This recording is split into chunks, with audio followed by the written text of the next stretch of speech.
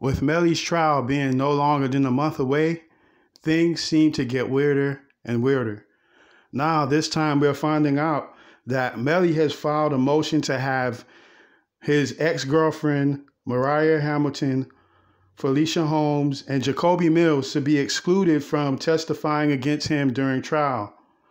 So, according to the documents, Melly's team summoned those three individuals so that they can do a deposition with them and have a talk with them about the trial. Unfortunately, neither of these individuals showed up. They were unsuccessful at appearing at the depositions that they were being asked to come to.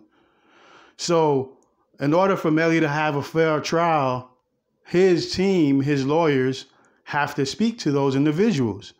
For whatever reason, those three individuals that I just named, which are witnesses to the situation, have said, "Yeah, we're not showing up."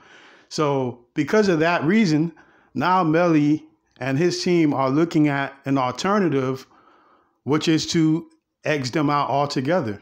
They're trying to ask the judge to remove them altogether, because if his team can't sit down and talk to them and get their story straight, so that when they get on the stand and they testify or whatever the case may be, that they're all on the same page, then it's a losing battle for him.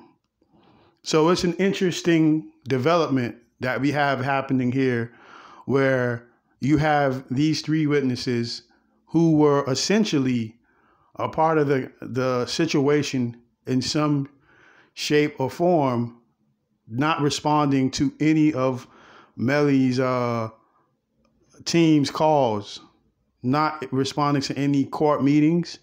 So I don't know how this is going to turn out, but for that to happen is very weird and very I don't know. Like, if these are supposed to be people that he's depending on for his freedom to make a good case, and they're not showing up, then are they really a part of trying to help get him out of the situation? But we'll see what happens then. If you're not caught up on why he's here, then take a look at the playlist at the end.